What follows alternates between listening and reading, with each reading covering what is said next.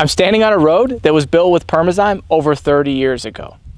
Specifically, this road was built by Emery County back in the 1990s. And as you can see, it's a paved road. So this road links Emery, Utah, which is a rural town in central Utah, to I-70, which is a major interstate that runs from the west coast of the United States to the east coast of the United States. So this road sees a lot of residential traffic and even semi-trucks delivering goods to Emery, Utah. Usually these roads would be built with a traditional type 2 subbase and then a big layer of asphalt. But what Emery County elected to do was to treat the subbase with Permazyme and then apply a few layers of Chipseal over top.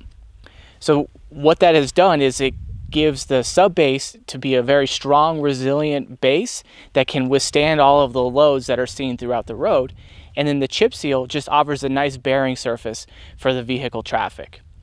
There are a few areas that have needed a little bit of patchwork, but when you factor in that the fact that this road is over 30 years old, it's held up great.